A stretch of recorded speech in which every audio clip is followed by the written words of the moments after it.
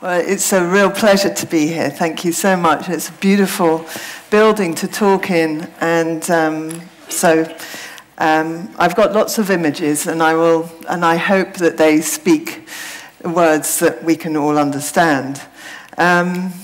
Beneath our feet is a network. It's an extraordinary network of great complexity and vastness, interconnected and intelligent, and some people call this the Wood Wide Web.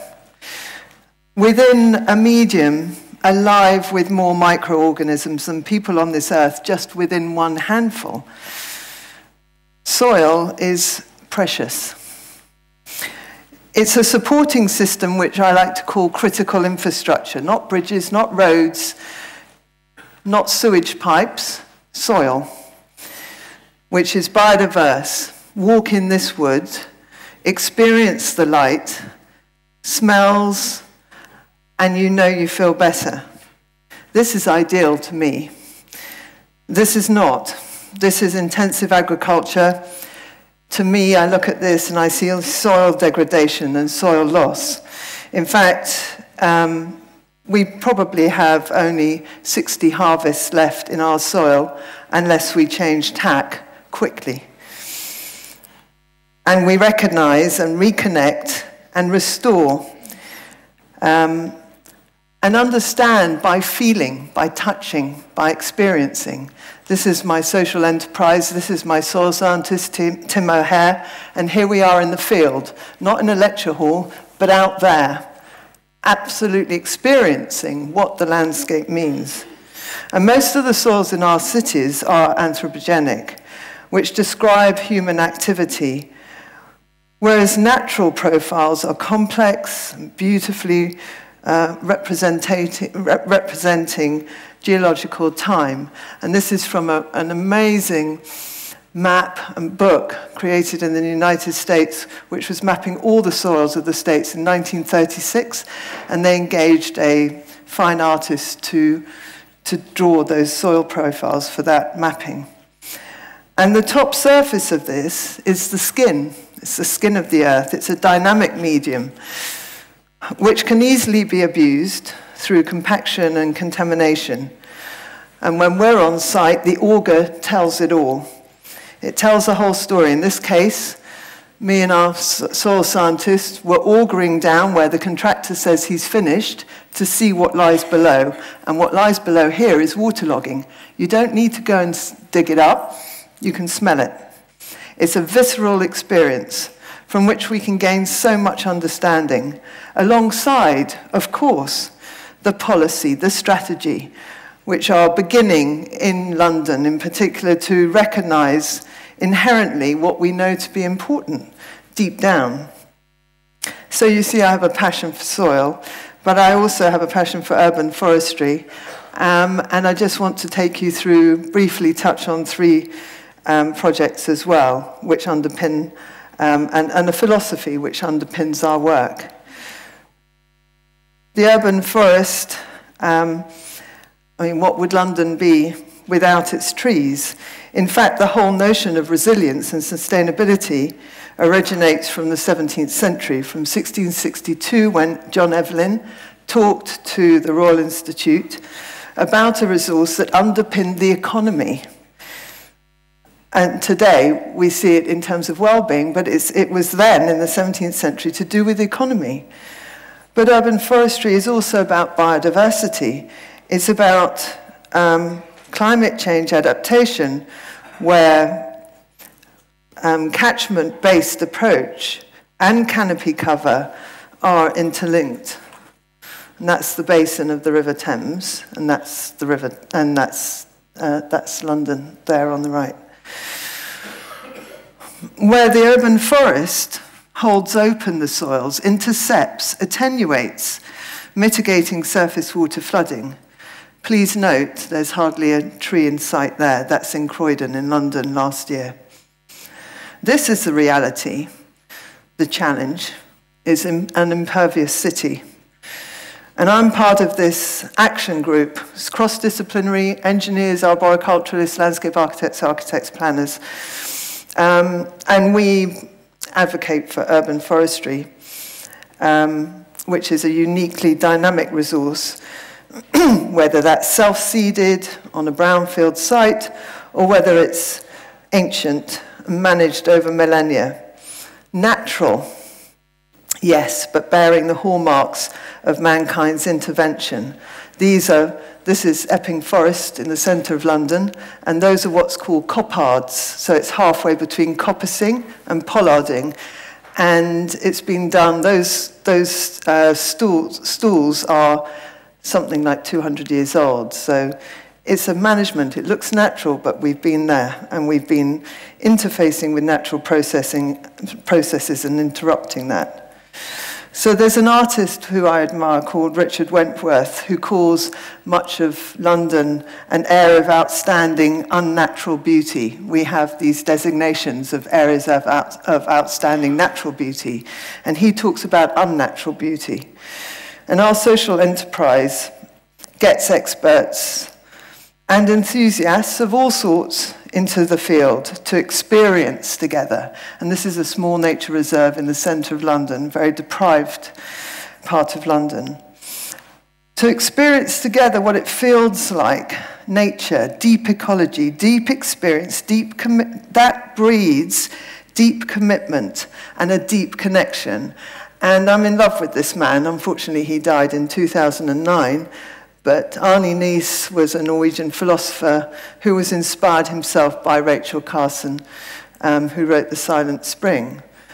And the deep ecology movement was named by him. My other hero is Ian McHarg, and my professor at university was taught by Ian McHarg. And, you know, it's quite galling that his Design with Nature, that was such a critical publication, a critical piece of thinking, is now 50 years old. And yet, have we moved on? Have we, you know, we've lost half a century. And it recognized, because we need to recognize where the disruptions are that we are creating in natural systems in order that we can create a new vision.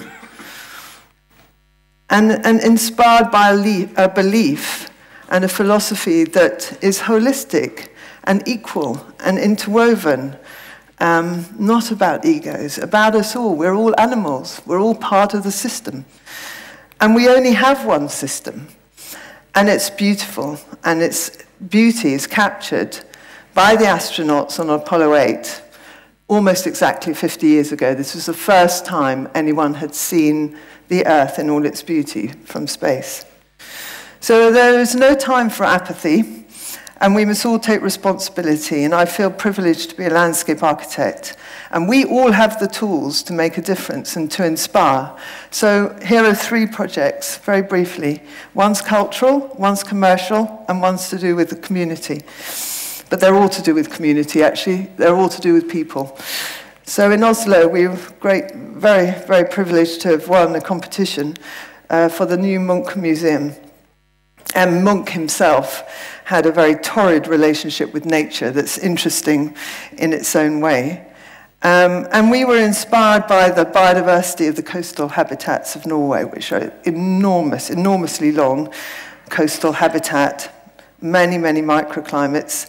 To develop a narrative of natural and man-made coming together within what is now a very harsh urban environment, which is the new waterfront. It's incredibly lacking in nature for a community such as the Norwegians, who escape to nature all the time and appreciate it.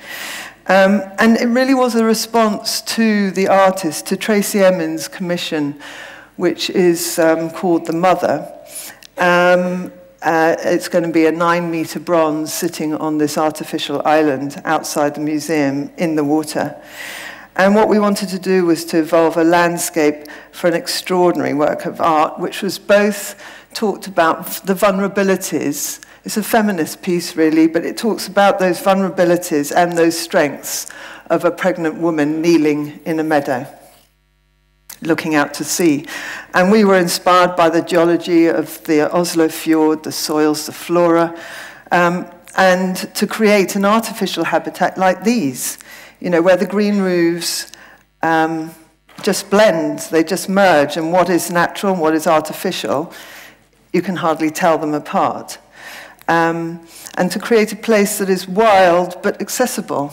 So there are many demands today when we all design that, in a sense, I feel like if we've designed and people can access a landscape and don't know there's been a designer there, then you've done your job well. The next door site to our site here is Nohetter's Opera House, and I find it rather amusing that their concept was a snowy meadow, but there's not a trace of life here.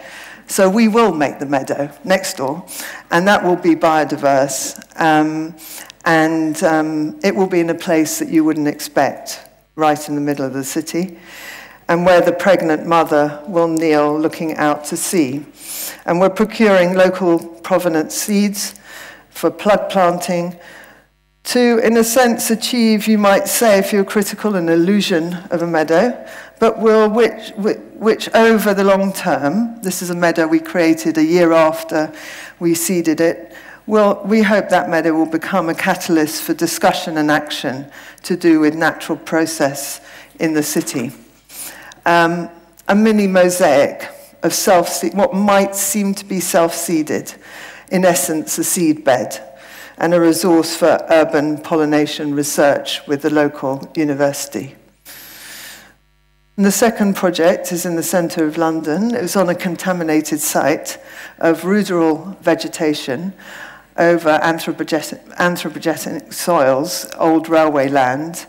Nonetheless interesting to understand what lies below, to understand the history of that site, and how that influenced what might seem to be a sort of scruffy, messy sort of place. And to us, this is full of messages. This is full of value. It is a symbol of resilience. And if you just note, where's this pointer? That tree there was due to be cut down, and we fought to retain it because it was almost like a symbol, like development comes and goes, and that was a symbol of continuity. And just because it was a low category by the arboriculturalists, they said they were going to remove it. And we said, well, why? Because that would cost you a lot of money to plant a tree like that as part of the development. But it's amazing how hard it was to get the local authority and the developer, who was our client, to see its beauty. And the irony is that much of the site needed to be cleared. We retained the tree, and then we self-seeded, then we hydroseeded a temporary landscape while some sites wait for development, which had the seeds in it of the previous natural meadow. So, but this was a doing action, and the process of doing made it feel like everyone was in control. The reality is, underneath all of this, we need to create the ability for resilience, and the below-ground infrastructure in cities is massive nowadays. And we have to work hard to create the openings, to create the breathing spaces at the surface, which are meaningful and which contribute to the quality of life. So this is the water attenuation, and these are the trees that we brought in at 9 to 12 meters high. And then this is it finished. So there's some kind of, hopefully, seemingly effortless support of both a high-intensity, an urban space of high-intensity use, but with open soils and a grove of trees that is going to help to modify what is going to be a very harsh microclimate. And this is the tree there that creates the framing of that space, which through advocating its retention, it influenced a lot of other developers in the area to do so as well, and to value existing assets. And the third project is the Dalston Eastern Curve, which was part of a large project called Making Space in Dalston. And this is a project that grew out of a strategic intention. The All London Green Grid was a mayoral strategy to map first all the green infrastructure that then the local authority could demand of developers that they make green connections, that they talk to the officers across borough boundaries to make the most of connectivity, of biodiversity, of places to grow, of places to be able to live healthy lives.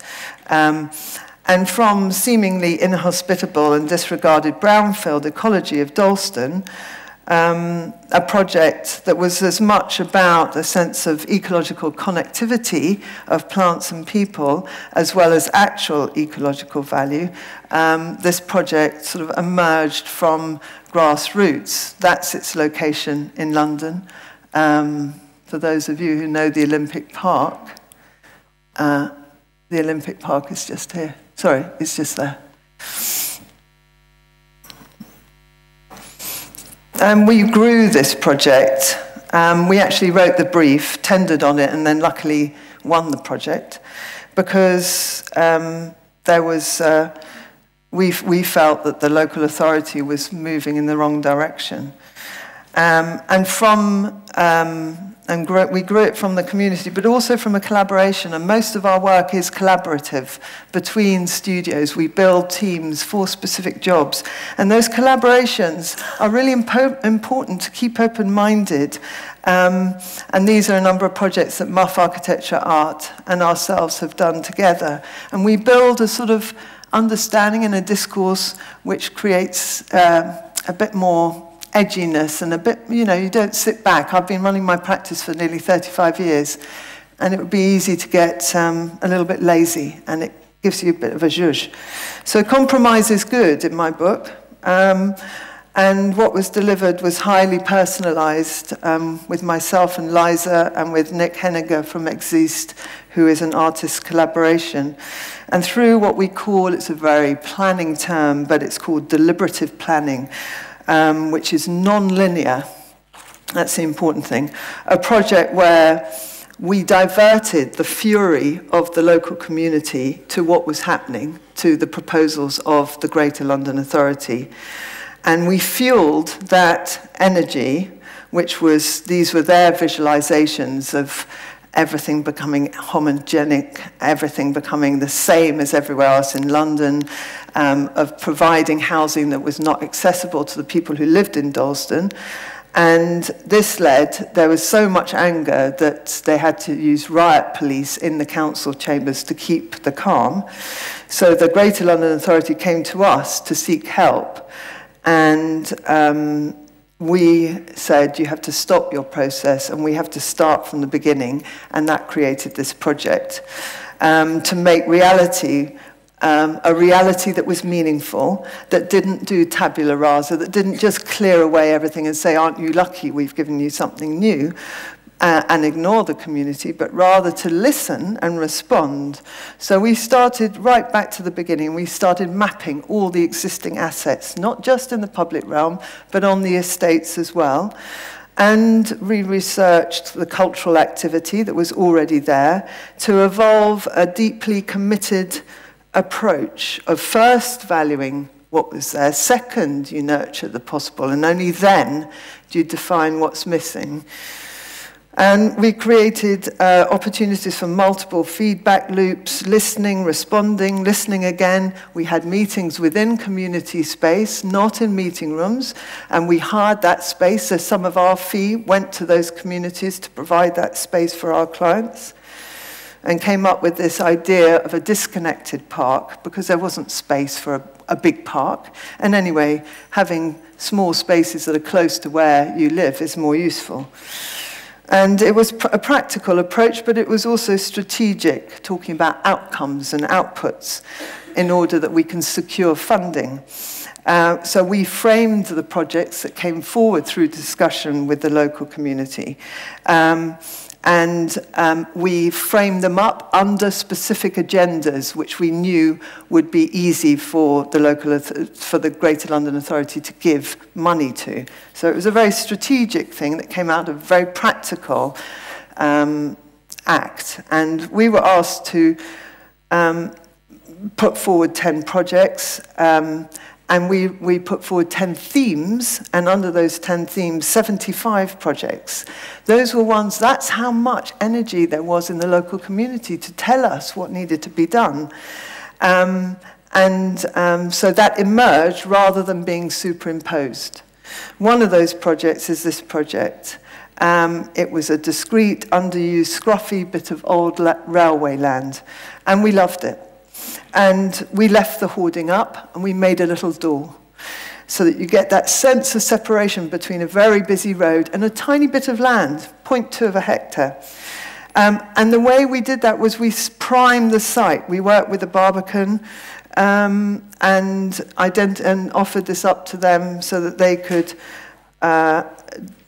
use it as part of their Radical Nature exhibition, in order to show that there were possibilities and that were beyond just making a community garden.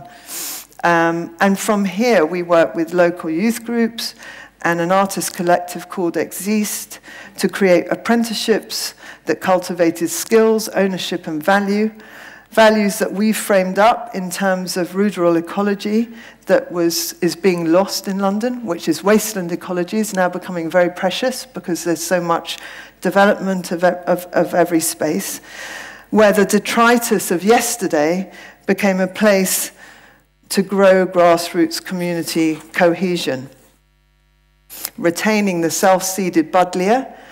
To so many, buddleia means dilapidation. But look at the butterflies. So what's not to like? They're resilient. You don't need to water them. And we planted a small urban forest, seemingly natural, with pioneer species that we left untouched. And so that there was still, it was almost that when we moved away from the project, there was room for the community to start working within it, and we then collaborated gratis with that local community. And so there was a designer tent, but that was as important as what was left undesigned, if you like. So ideal is perhaps a dangerous word in its meaning, because it's different to each of us, and if we're representing communities, then how do we have the audacious capacity to say what's ideal for that community? So we ask questions and we develop a process, and it's the total ecology of the place, the people, the balance of how it's all managed, the governance structure, and this is us evolving what groups in the community could come together to look at long-term stewardship of that place. They evolve not after the design, but alongside and as part of the design process, because landscapes are about people. And the sense of ownership comes from experiencing and of being immersed. So that when recently the garden was threatened by development, we called together that community and had a party. It was a rally, really, but we called it a party, so the local community wouldn't get the local authority wouldn't get worried. And we asked, what is the currency of value? And this was the currency of value. It was biodiversity, care, the community, the sense of enclosure, the fact it was free, the sense of well-being, the extension of your home, because a lot of people in this area live in flats, so they don't have gardens. It was that there was places to play. Kids could muck about in the soil. It was tranquil. And that we put to the local authority to support its retention. And it was also, and it was mostly about well-being, about a deep-seated attachment. And we've been doing some research with King's College London and an artist collective called Nomad to actually capture this through an app that we're developing, which asks about how you feel and where you are. That's a whole other lecture. But the fact is that we have evidence, so this app is to create evidence to influence policy. But this is a queue to get into the garden in October last year, and they're not coming here to see Tracy Emin, they're coming here to see the pumpkin carving. So, through our social enterprise, we're focused by that passion and desire to explore the delicate balance of nature, the nature of nature in the city, to get out into the field, whether that field is formal, natural, incidental, because the ideal, in my view, is not a product, but it's a process, and it's never complete. It's about sharing knowledge, creating opportunities through design for all of us to understand our place, our potential, our impact, and our ability to appreciate and to commit, to be part of an environmental movement which is not exclusive, but which regards human life as just one of many equal components of a global system, a deep ecology of ecological and cultural diversity. Thank you.